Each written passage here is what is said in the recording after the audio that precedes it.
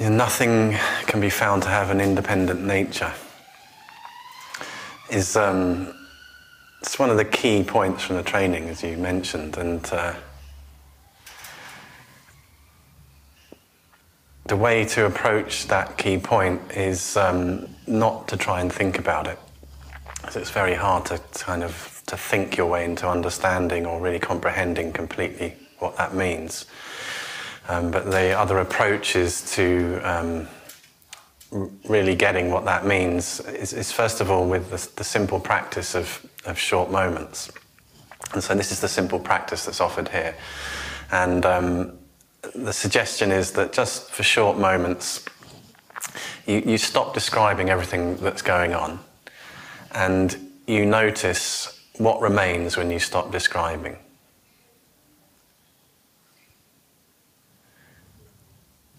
And right now there's an intelligence that's naturally present. There's something that's looking through your eyes, that's hearing through your ears, that's experiencing everything you're experiencing.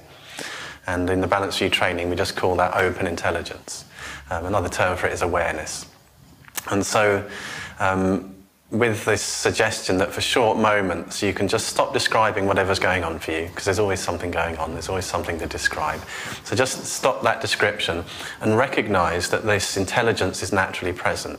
Recognize that the intelligence that you identified when you stop thinking for a moment, stop describing, that alertness, it's also present when you start thinking. And it's the basis of all of your thoughts. It's the basis of all of your experience. And in that recognition, what you're doing is seeing that whatever you are experiencing, and this is an instinctive recognition, which means it's not something that needs to be thought about. Whatever you are thinking or experiencing or feeling or sensing or perceiving is nothing other than the dynamic energy of this awareness, of this open intelligence. And in that way, what you're seeing is that nothing can be found to have an independent nature, not as an idea, but as a direct recognition. So, for example, you can take a short moment and stop describing, well, you can do it right now. So whatever you're looking at right now, whatever you're thinking, you can just stop describing, recognize that the basis and your ability to look or to recognize or to experience or to think is the same open intelligence that it always is. And in that way you see for yourself that whatever you're experiencing, whatever you're looking at, whatever you're thinking, cannot be found to have a nature separate from this open intelligence. But the way to gain certainty in that is to repeat this short moment. So just a short moment of stopping describing, recognize open intelligence, and actually the place that you recognize it is in your experience. So you're not stopping your experience to recognize it, you're recognizing it as the basis of your experience, whatever it is. And the way that you can become certain in that is by repeating it. So for example, you can take a short moment when you're feeling really happy. When things seem to be going really well. And you've got pleasant circumstances around you, with nice friends, eating good food or whatever it is. You can take a short moment and recognize that the only way you can experience those happy sensations is through this same open intelligence. When it gets really interesting and juicy, though, is when we begin to apply this with things that we don't like. So when things don't seem to be going so well and we get a certain rush of energy or emotion, that we learn to describe in a certain way as negative, or something doesn't go the way we want it to, and that brings up all kinds of sort of thoughts and emotions, and we begin to describe and spin off into those. And then to put this same practice, the same short moment into use there. So rather than spinning off into the stories about what's going wrong, we can again just stop describing and recognize that all of that experience, the thing going wrong, our thoughts and feelings around it, are also nothing other than the dynamic energy of open intelligence. And a term for that is data. So all experience, anything we can describe or perceive, we can simply call data. And this data is streaming through open intelligence, just continually streaming in this seamless flow. And it's just a habit that we have learned that we need to try and control that and manipulate it. So that manipulation and that control usually goes along the way that, I want to accumulate more of the positive stuff and I want to avoid the negative stuff. And the problem with that is it's actually impossible. And the unexpected events kind of illustrate that quite dramatically. They think we can control our lives and get everything in place and set them up how we want. And then something goes completely wrong. And if we're basing our well-being on having things look the way we want them to, then we are completely screwed. Because you might be able to hold that's a technical term that we use in the training. But you might be able to hold them in place for a while, but at some point it will all just collapse. There's no way to hold our experience in place, to hold that positivity in. And in the same way, trying to avoid negative things and trying to get rid of them, they will just keep coming back. So what do? Well, it is about putting the practice of short moments to the test in all of these circumstances. And your question about things going wrong just reminded me of like how much of a victim I used to feel to my circumstances.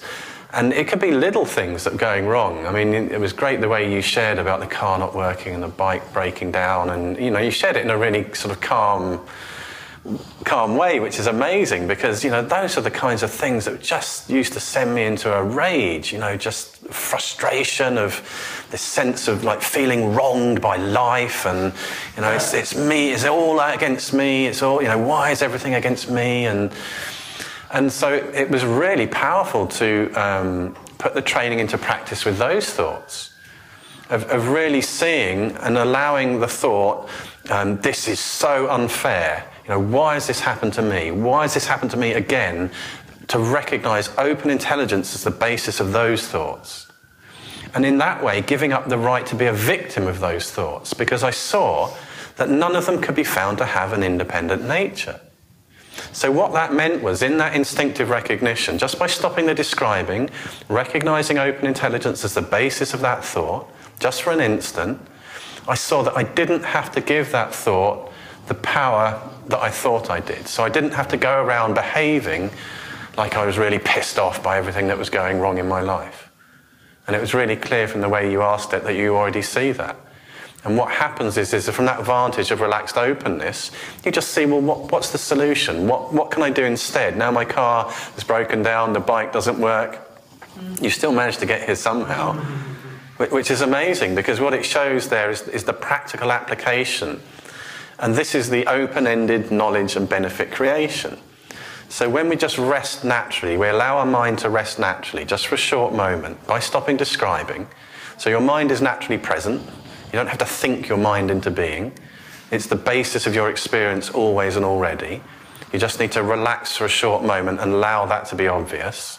So when we rest naturally there, everything is already seen completely brightly. It's your mind that illuminates all of your experience. It's that which knows everything you know and experiences everything you know. So when you just rely on that and rest naturally, allowing it to rest in this native condition of complete openness, then you just see everything more clearly. And that seeing of everything clearly means that you can see what will be of most benefit in this circumstance. Like, how can I respond to this situation that isn't the playing out of certain thoughts and feelings, like feeling wronged in a circumstance? Because I've done that. And sometimes I still do. And it's really, really painful. Because there's no capacity to see what will be of most benefit. All that happens is a reinforcing of the idea of me as a victim to my thoughts and my emotions or my experiences. But as soon as I relax and I allow them to be as they are, things open up. And the most magical thing that opens up really is this loving capacity to see what will be of most benefit. And my experience gives me so much opportunity to practice, because the habit of collapsing into one thought or one feeling and trying to make myself a victim to it, so telling all of the stories about what it means and how it relates to me and my past history and my personality, so strong. It's so strong, that habit, that this experience, my life, this is my training ground. This is where I practice. It's in my relationships. It's in my thoughts and feelings about the people that I live and I work and I interact with and that I meet on the street. So everything that I experience, this is my opportunity to rely on open intelligence, to allow it to be as it is, to allow the mind to rest naturally, and to allow this experience just to keep seamlessly flowing without needing to adjust or manage or control it in any way. And this is so different, like so different from the tight control that I tried to have over my experience. Like as soon as I felt wronged by a situation or wronged by life, I needed to do something about that feeling. And that would come out in lots of different ways. I'd be like mean and grumpy just to everyone, just to show that, that everyone knew that I felt wronged. And it was like, I was the one that actually suffered most from that. But somehow I felt that, if I could bring other people into my suffering, that would give me a little bit of relief. Like we were hearing in the video, so that would be a good way to indulge that feeling of being wronged. I'm just thinking about it and I'm playing it out in the way that I speak and relate to others. Another way is to kind of avoid it. So to avoid situations where I might have the fear that will come up of feeling wronged or feeling hurt or feeling uncomfortable, things that we told ourselves that we shouldn't feel. And so avoiding those situations or those people or those relationships. And that's a really limited way to live. And actually, I'm the one that suffers from that, of putting limitations on the way I want to live, which is as complete freedom. I want to be completely free to be me and to contribute the best of me in all circumstances. So if there's certain things that I'm avoiding, and really what I'm avoiding is my thoughts and feelings about those people, places or things, whilst I'm still playing that out, it can't be complete freedom. It's impossible, because I'm avoiding certain things. And then there would be the replacing, and this is more subtle. So this is when you get slightly more savvy about the way that your mind works, and you begin to see that, when something unpleasant comes up, like a difficult feeling or an uncomfortable thought, you can kind of change it. You can force yourself to try and convince yourself that, actually, no, I'm happy, I'm not bothered by this. Or another one would be a kind of intellectual approach of, this doesn't have any power over me. And it kind of works for a little bit, because you sort of fortify yourself and you're, okay, it doesn't have any power over me. But the thing that bothered you is still there, still bothering you. You haven't actually resolved it. You've just kind of put a temporary plan in place or a temporary solution. So whatever it is that you're kind of replacing will always come back, and it will always keep coming back. And you'll always have to keep replacing it. So this is just a continual sort of tension that can be subtle or more overt. And so in this, the way that we would suggest here for you to try out is, instead of any of these things of indulging, avoiding or replacing, test out for short moments, allowing it to be as it is. And it's so radical, because for me, the thought of feeling wronged, particularly by a person, was something that I was so used to, just indulging. Like, somebody said something to me that was hurtful, then I would find myself playing out like years later. Like 10 years later, I'd suddenly find myself thinking about this and, how terrible it was and how dare they, and, just all of the stuff that went along with it.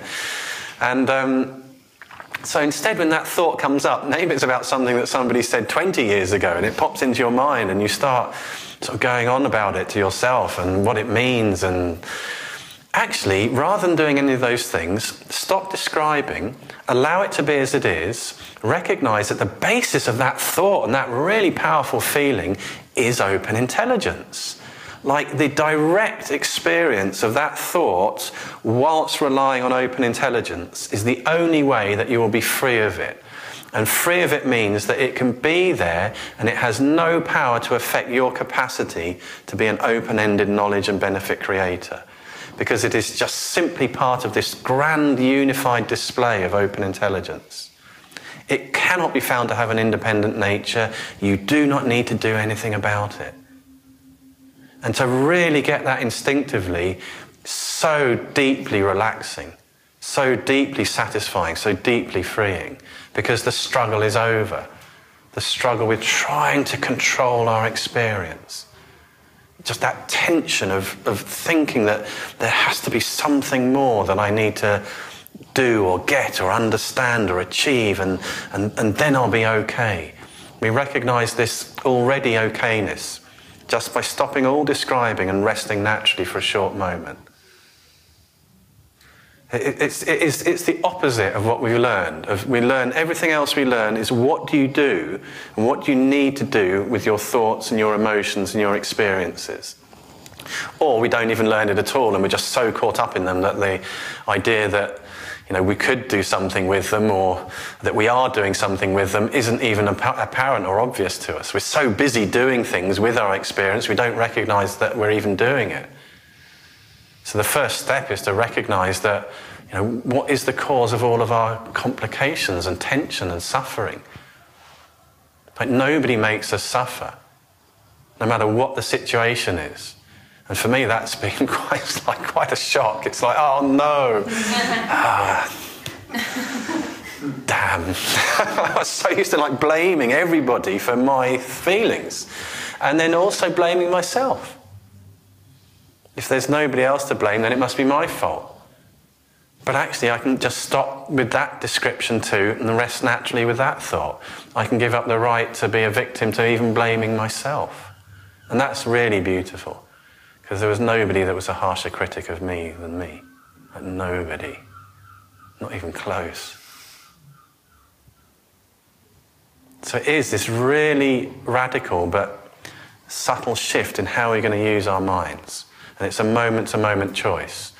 And I also love the gentleness of knowing that I always have this choice and that there's this incredible support network there that empowers me to see that I do have this choice. And the big shift for me came with doing the 12 empowerments, which is one of the foundation trainings in Balanced View, where I got to look in real depth and detail at the ways in which I had victimized myself through my thoughts and my emotions and my belief systems about what I needed to do about them.